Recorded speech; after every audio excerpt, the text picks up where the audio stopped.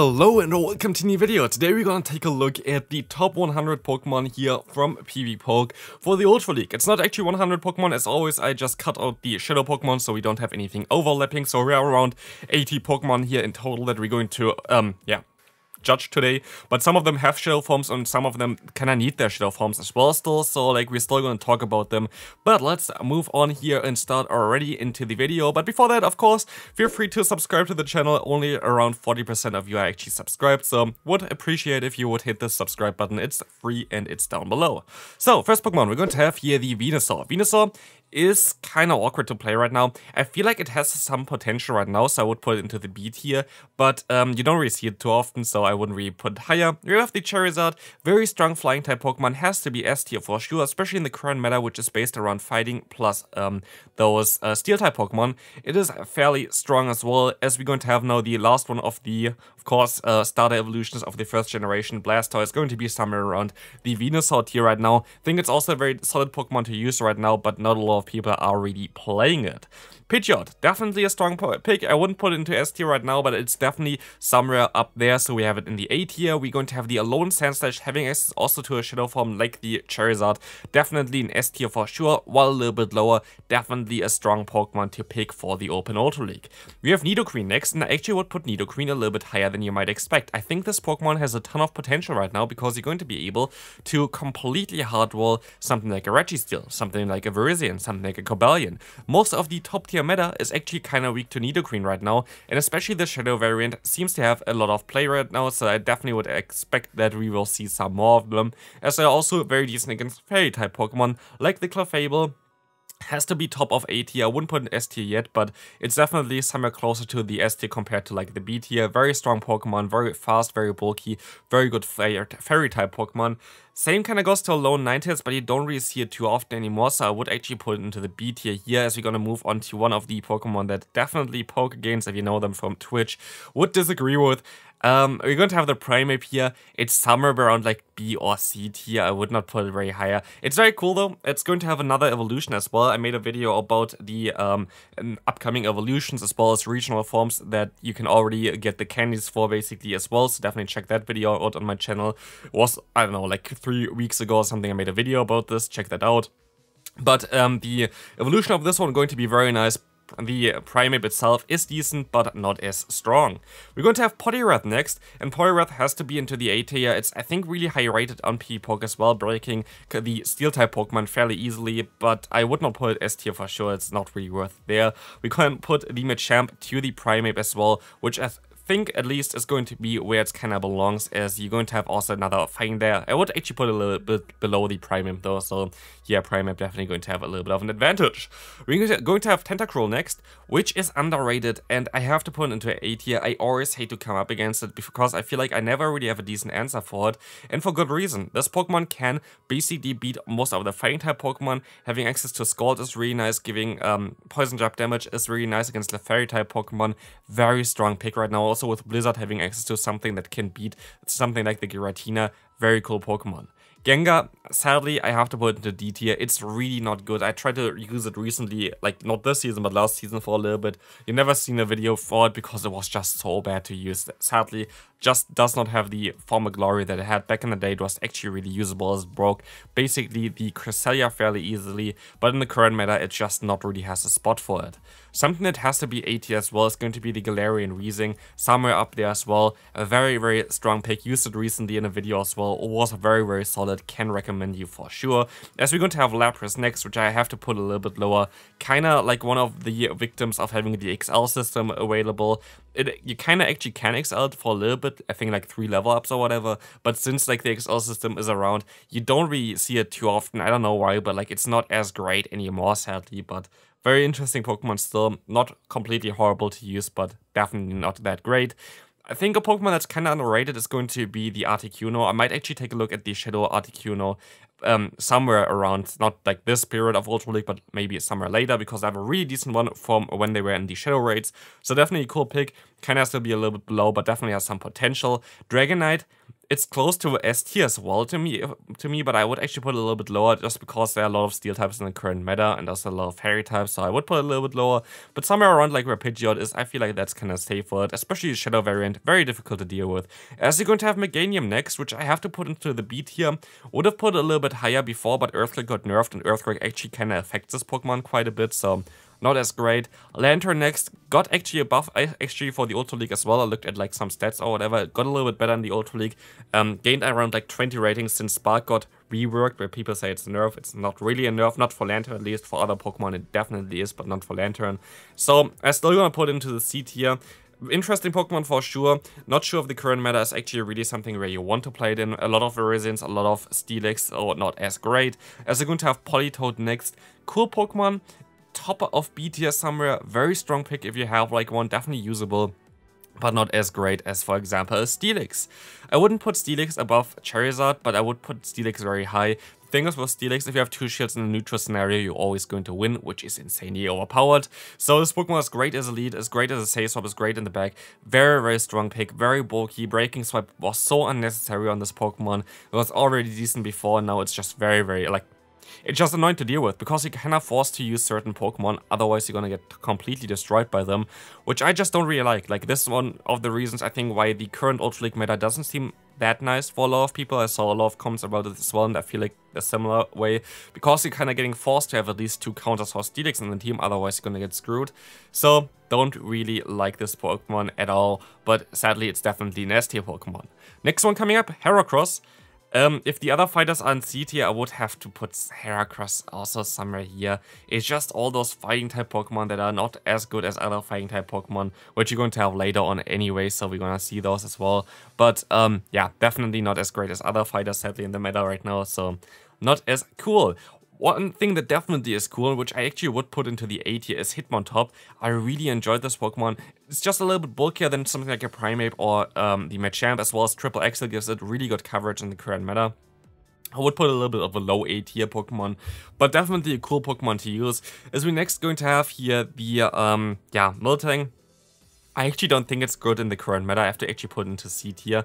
It would have been mostly B or A tier last season, but right now, again, Steel type or like Fighting type meta, you don't really want to have a normal type like this one available here right now. It doesn't really do anything against Steel types or the Fighting type Pokemon, so yeah, that's not really the greatest. Swampert is still S tier, I have to put it. It's low S tier, I feel like it lost a little bit of potential also with the Earthquake nerf, but it's still very, very strong. Like, I cannot put it lower than S tier. Swampert is still very strong, but I feel like it's balanced, which is kind of nice. Next up going to be the Pelipper, the fully XL variant that you can use here. Definitely very, very solid in the current meta. I would actually put it into B tier first, but now I kind of think that's more suited into A tier actually, just because again, Steel and Fighting type meta, and like a lot of Steel types, for example, the Steelix itself is going to be weak against the Weather Ball, so I think Pelipper has a lot of potential in the current meta, and we're going to have another B tier Pokemon here with a Walrein coming up. This Pokemon is very strong, very decent right now as well still, but kind of underused. I kind of have to put it a little bit lower as well, so Walrein still kind of usable, but not as great. Regirock, I kind of have to do B tier as well for this Pokemon. It could be A or B tier. I don't really see it too often. It is not bad. It's definitely not bad. It's just somewhere like around here. I would put it into a high up B tier. It's really high ranked. I think ranked 7 on Pvpoke, but I would not put it that high up. Regice, I have to put you very low as well. I'm sorry, Regice, I have to put you like somewhere into low C tier, just not as good as the other ones, as well as Ice typing is just very bad in general. And yeah, Regirock at least completely destroys, for example, the Charizard, which is nice as well. Regice is just standing there and not really having the best time there. Of course, top tier Pokemon, Registeel has to be on rank 1 there for sure. Something that I feel actually lost a lot of potential is Deoxys defense this season. I actually don't know really why, but it doesn't feel as great anymore. I would actually put it into B tier. You could argue of like, I would not put it into S tier anymore. It's somewhere around B and A tier for me, but it's not actually that great anymore. Honestly, at least when I played in what I saw, it's not as cool because also a lot of Jellicents are around, which is a very strong pick right now, and a lot of Ghost types in general are around. So while it seems very decent in the meta, I did not really like it recently, at least while I played it. So going to be somewhere there. Skuntank, I also kind of would put into the B tier, while the Drapion I would put a little bit higher. Drapion is a little bit spammier than this one. Both of them are solid though. But yeah, they're kind of similar, so like I kind of put them very close to each other, but both are very solid. One of the Pokemon that I would nearly put S tier actually is going to be Toxicroak. I actually going to do it and put them S tier because Toxicroak is super low ranked, but in the current meta it's a complete core breaker, and I have to put S tier right now because it's decent against Fairy type Pokemon. You're going to be able to beat Steel type Pokemon, and the most common Fighting type Pokemon are completely having their moves resisted by Toxicroak. So Toxicroak is right now such a sleeper pick that I would really recommend you to try out. I love always the Pokemon where I play with it. Very strong pick. Definitely has to be S tier for me, even though it's ranked like 60 or something on Pvpoke, which is something that you just don't really see, right? Like that's why you do something like this here, like those tier lists, where we can kind of try to show more of how the actual meta looks like, and I feel like that's a little bit more of a accurate standing there. So you're going to see now the next Pokemon. I have to say, I haven't seen a Obama Snow in quite some time, so I have to kind of put also somewhere around where the Regis is. Ice typing in general is just not really that great, so that's most likely why. Licky, it's also a C tier Pokemon. I just don't really see it right now. I also don't really see it in the current meta. I feel like it just doesn't do enough. But maybe it's a little bit better than I think. I don't know. I'm just gonna put a little bit above the Miltank here for sure. As we're gonna move on to the next one, Gliscor. I feel like there are a lot more answers to this Pokemon nowadays. It just at least feels like it. And also, Earthquake got nerfed. Aerial Ace doesn't really help it too much in this meta right now. So I would put it somewhere into a higher upbeat here, which is definitely still usable, but not as great. No doubt about this next one going to be an S tier, Giratina. It is, honestly, it's just kind of even higher than this. It's just a very strong pick right now. Like, you cannot really argue against this Pokemon. Giratina Origin is also very decent, but just not as great as the other one, so we're going to put it a little bit lower into the B tier here. I feel like that's kind of accurate. As we're going to move on to the Cresselia, of course, also a clear S tier Pokemon to build for the Ultra League. And we see now another one that actually got buffed, but I kind of have to put him kind of where the other ones is as well. I think it's a little bit better than, for example, the Venusaur. The thing with Superior now is, as Aerial Ace takes a little bit less energy, you're going to get there after 5 Fast Move, which is really important for this Pokemon. It's really nice for it. But it also gives you coverage against the Verizon, which is really nice for you. But I wish I had like somewhat kind of coverage as well for the, I don't know, for like something like a Giratina, for something like a Steel-type Pokemon. I don't know, I think it's way better in the Great League compared to the Ultra League.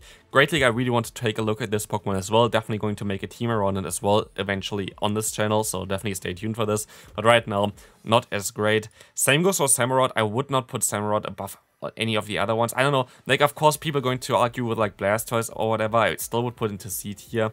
Blastoise is just really bulky in the Ultra League, as well as having X2 Ice Beam. Kind of puts it a little bit above Samurott for me. Yes, you're going to have a faster fast move for Samurott, which is going to be nice, and you have Mega Horn, which is also not that bad. But Ice Beam coverage right now, I feel like it's very decent. You can kind of argue with it though. Like I kind of have to put it a little bit higher. I kind of put it a little bit above the Blastoise, just because of it a little bit being spammier there with the Fear Cut as a fast move, but you don't have as much fast move pressure. Then again, it's kind of awkward. Like both are kind of similar, not gonna lie. Scrafty, I think it's kind of risky to play it right now. I would put it still into the A tier because it has a lot of potential, but it's very risky in the current meta, so not really sure too much about this one. The Corvigregus, very strong in the current meta, definitely a little bit higher up than it was before.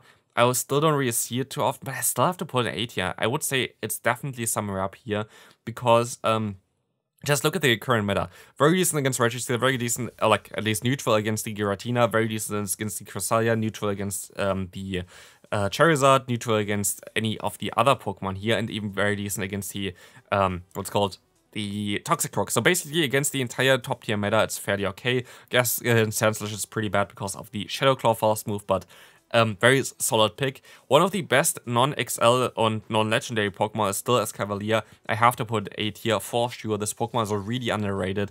Kind of want to use it again, but maybe the next time where the Ultra League is around, I can try this Pokemon out, because I feel like it has a lot of potential.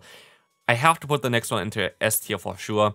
Jellicent kinda is really important in the current meta. It's just very solid to break. Cresselia plus the Charizard, as well as you're going to have access to Surf for the Steelix, which is going to be nice. Very neutral, very bulky Pokemon. Insanely strong right now. I hate to play against it.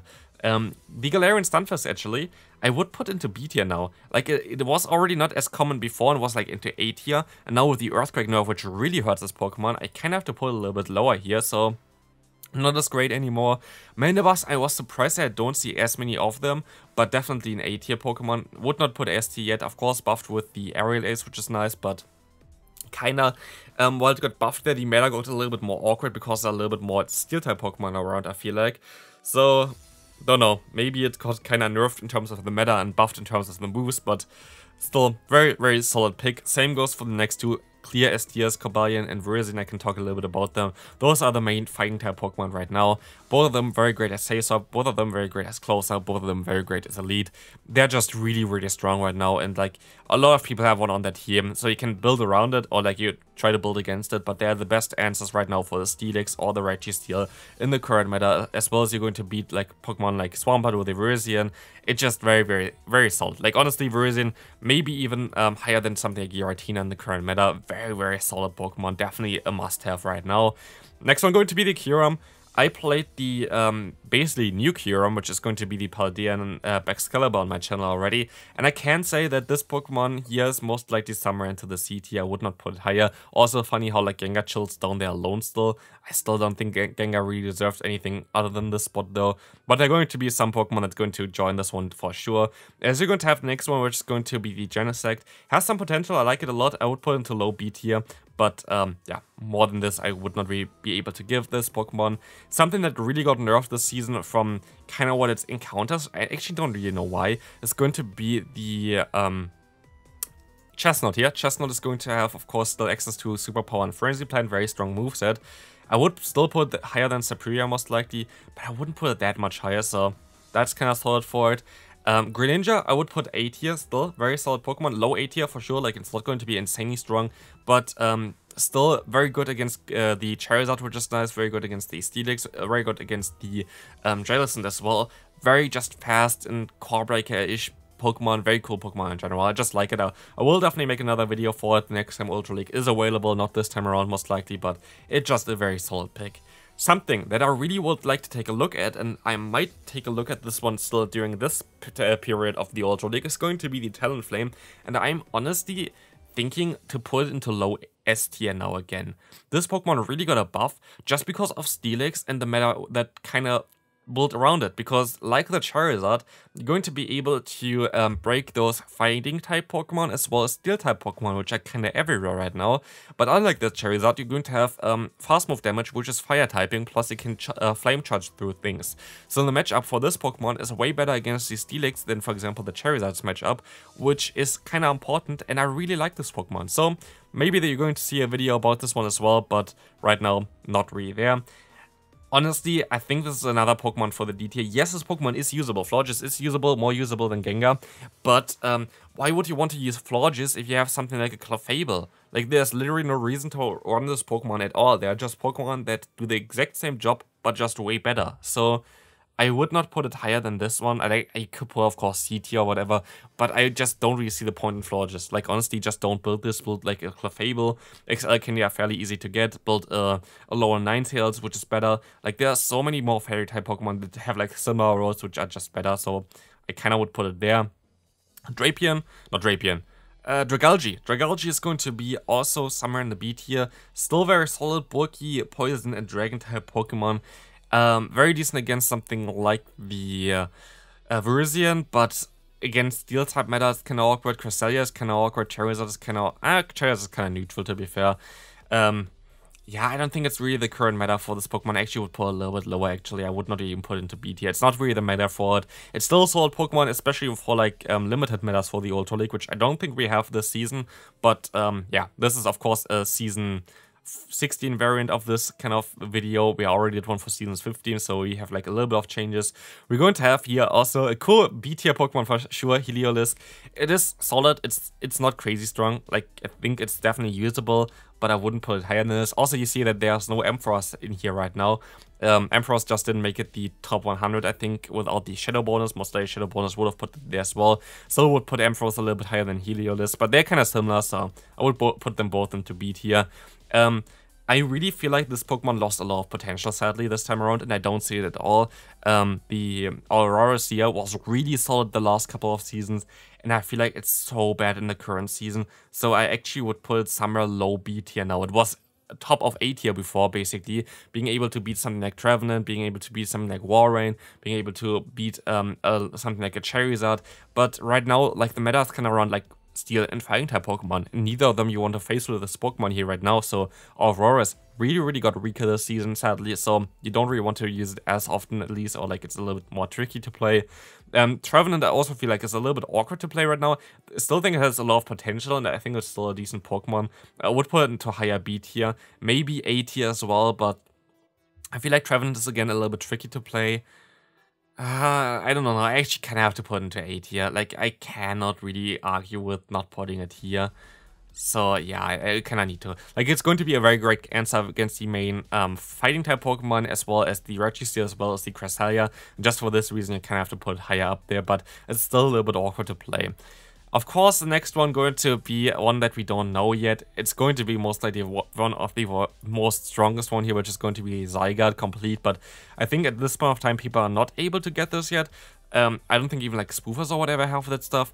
You can only get like 3 salts per day, and you need like 250 total, I think, in order to get this Pokemon. So I think there's still like, I don't know, 2 or 3 weeks left until people actually have this one. I'm like at 3 salts, by the way. I'm not gonna even get the level 50 variant. I don't know, like, routes are just not for me. It takes ages for them to even go through. I don't know, not really mine.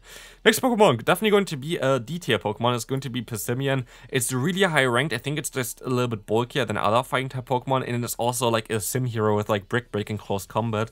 But you have 0 coverage with this Pokemon, which is really bad. And any other fighting type Pokemon is just better than this one, like hands down. We're going to have here now as the next one the Golisopod. Golisopod going to be for sure an A tier Pokemon, if not even S tier. It's like really high up there, for sure. Great Say Stop in the current meta. Has access now to both buffed Aerial Ace as well as buffed Exeter. I really don't like the Exeter buff, by the way, this season, because I feel like it's more of a nerf, even though you get like plus 20 damage, I think, which is really nice.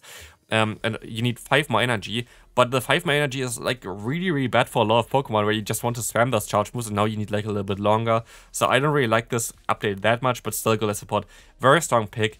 It's definitely closer to S tier maybe even. I actually kind of have to put it S tier. Like, it would be kind of cruel not to put it there. It kind of deserves a spot for sure here. As we're gonna move on to another Dragon type Pokemon, Como. Interesting pick right now. I feel like it's a little bit tricky to play, so I would put it into like somewhere low B tier-ish. Was better before, but like right now it's not really the meta for it either. Tapu Fini, for sure, S pick, 100%. There's no doubt about this one here. Anything other than S tier is for Tapu Fini would be definitely a crime. We're going to have another fighter, which can just go back to the other fighting type Pokemon here as well, which is going to be our Buzzwole. Similar to like the Heracross, I can just put them all together. They're all like kind of fighting type Pokemon that do like similar stuff, but not as crazy. Guslord, somewhere into B tier. Maybe. Actually, I would put it lower into C tier again. Like, actually lower C tier. The thing is, this Pokemon was amazing last season, don't get me wrong. It was, like, really strong. But again, we have now a meta shift towards more fighting type Pokemon and more steel type Pokemon, especially towards the Steelix, which has Dragon Tail and Breaking Swipe. This just completely destroyed the opportunity for Guslord in the meta. And so I don't really expect to see it too often. And it wasn't really seen too often recently. So yeah, this Pokemon definitely got a big nerf this season, sadly, even though it didn't even affect any moveset or whatever. One that got a big buff is going to be the Greedent, for sure, an A tier Pokemon right now. Got Mudshot, is more spammier, very decent in the Ultra League, very annoying to play against. Especially as they're not, I mean, there are, like, if you run the fighting type Pokemon, of course you have a great answer for it, but if you don't run the fighters, you kind of have only, like, neutral matchups for this Pokemon, so very strong pick. I would actually put above Dubwool right now. Dubwool is very strong still, but I feel like it's not the meta for this Pokemon right now, especially not as a safe swap, so definitely still a solid pick, but not as great as it was before.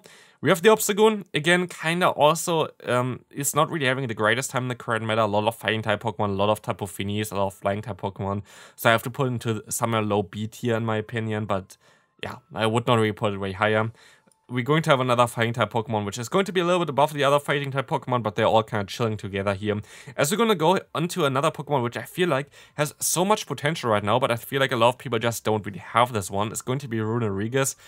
just because I cannot really prove it, I'm fairly certain I would put it into the higher up B or A tier, so I'm gonna put it actually really high there, because you completely hardwall the Registeel, you completely hardwall the Cobalion, you destroy usually, I think, the Crosselia, even though they have Grass Knot for you, you're going to be decent against the Charizard, you're gonna be decent against mainly the entire meta right now. I just don't have the XL candy to build this Pokemon, so anything else it would be a little bit tricky.